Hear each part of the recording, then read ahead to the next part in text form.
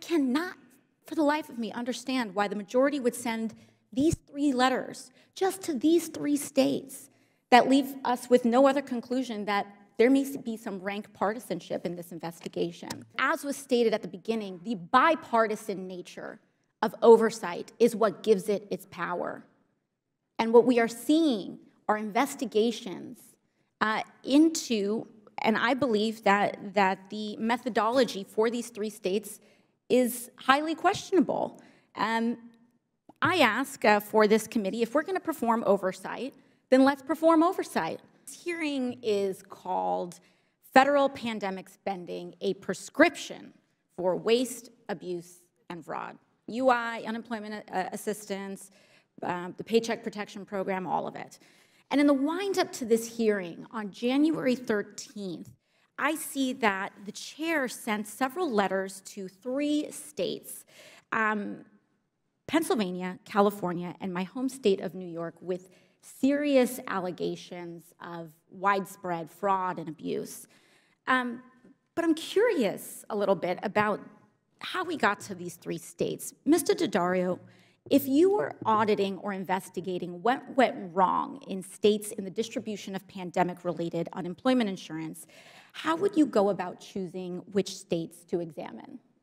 Well, we would look at a number of factors. One would be the amount of money that would go there. We would look for geographic distribution of the programs. We would look for other characteristics of state programs, a number of claims, for example, that have been there. And so we would take a nationwide sample. Overall, let's say not from per capita, what would be some of the top states that you would look at in terms of your experience and oversight of these programs? Well, certainly California and New York are always candidates to look at in those cases. But you have Michigan, you have Florida, you have states in the South and the West. And so we would have a geographic distribution in order to make sure that we cover the money. I'd like to submit to the record this report from the Pandemic Response Accountability Committee entitled Key Insights State Pandemic Unemployment Insurance Programs.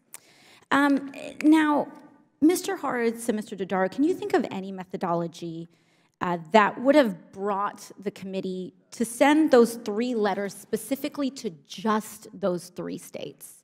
I would defer to the committee. I don't really know what their objectives were in that case, and I don't think— I understand. Yeah. Now, I want to dig into this report. According to this report at PRAC, for example, Arizona paid $1.6 billion to individuals to stolen identities to get unemployment insurance benefits.